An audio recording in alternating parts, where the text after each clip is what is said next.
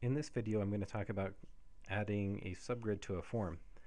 So you can see we have contacts and open opportunity subgrids, but let's say we want to add an invoice subgrid. I have an invoice form on the other tab, so we want to have a subgrid on the account that shows all of the invoices on which the account is the customer. So I'm going to close the invoice for now, and we're going to customize the account form.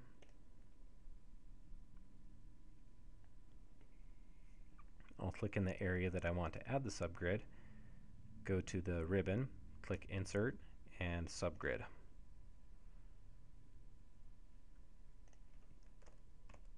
And type in the name and the label, and choose to display the label or not. Under Records, we can choose to display all of the invoices or all record types, or we can choose only related records. Of course, that's what we want to see.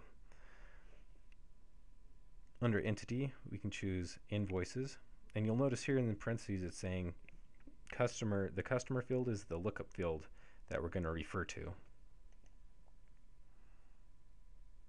Lastly, it's asking what view we want to use. We'll leave it as My Invoices for now, but know that you can edit the view from here or create a new view.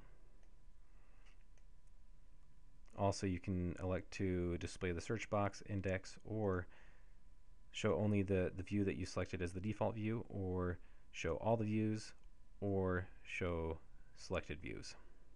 We'll leave it as off for now.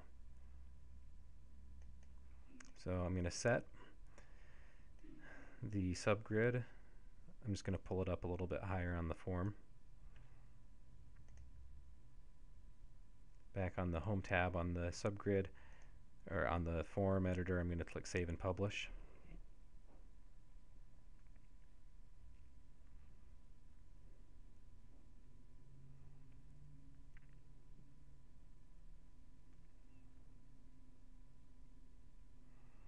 Going back to the account, I'm going to go and create an invoice for a bike store.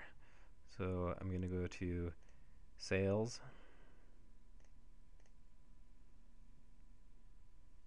and Invoices, create a new invoice.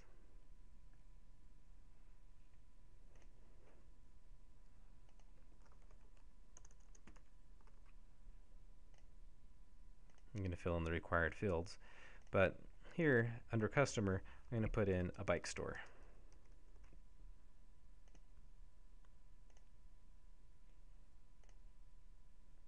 So once I've saved the record, I'm going to navigate back to the bike store or the A Bike Store account by clicking on the hyperlink.